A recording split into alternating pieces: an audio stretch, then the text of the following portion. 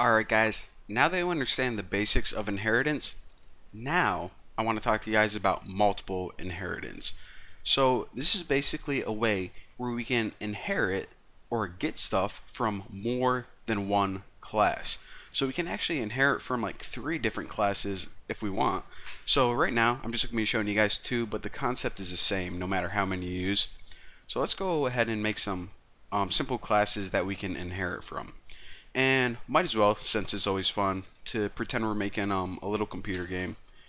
So I'll make like Mario, like if you ever played Mario on Nintendo. So what's one function that Mario can do? We'll say that he can move around. So move himself around, and we'll just make this print out something like I don't know, moving, whatever. Who cares? Alright, so he can move around, something simple, anything, this is just an example. So another class I want to make is one called Shroom. So we already know that whenever Mario eats a mushroom, or maybe he jumps on it, what does he do? He can't jump on them because, why would that do anything? He can't eat them because they're huge. They're almost the size of him. Huh, never really thought about that. Well, in this tutorial, we're going to say that he eats the shroom. And probably should name it mushroom because eating shrooms make him, I don't know, like sound like a druggie or something. But whenever he eats shrooms, he goes, now I am big. And this is just because formatting. And alright, so we have 2 different classes right here. Each of them have a function in them. We have a Mario class, and he can move around. All Marios can move around. And we also have a Shroom class that whenever he eats a mushroom, he grows into Big Mario. So now what I want to do is I want to make a class that can inherit from both of these things.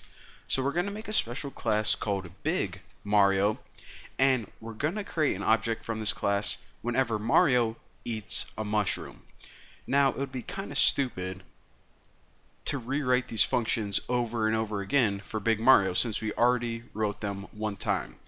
So instead of having to write or rewrite a bunch of stuff over and over, what I'm going to do is I'm just going to inherit these real quick. So I'm going to inherit from Mario and also Shroom. So what this does is whenever we create an object from Big Mario, it already has all the functionality of regular Mario and also Shroom. Saves us from rewriting a whole bunch of crap. Now check this out. Here's another thing that I should probably teach you. Right now, this Big Mario class has 2 functions in it. Even though we can't see them, they're there because we inherited them. However, anytime you make a class in Python, you see that little red line right there? It says, okay, you pretty much need to have something in this class, so I don't know, that's just so you don't get a syntax error. So whenever you need to write something, but it's just kind of like a blank line that you don't want to add any functionality to it, you can just write the word pass. What pass means, essentially, like I said, is if you need a line, but you don't want it to actually do anything like print out anything or change your code at all, just write pass, and it'll fix it'll pretty much handle the syntax error, so you don't get any exceptions, but also allow you to, I don't know, it's like, just look at it, you guys can see. It's how do I explain how something does nothing? Kind of a riddle, but I just tried it and I probably just failed at it. So now let's create an object from this Big Mario class. So bm equals Big Mario, and of course now what we can do is we can call all his normal functions. So we can call move. Look at that, it pops right up. So even though we didn't explicitly write any functions in here, since we inherited from this Mario class, we inherited the function move.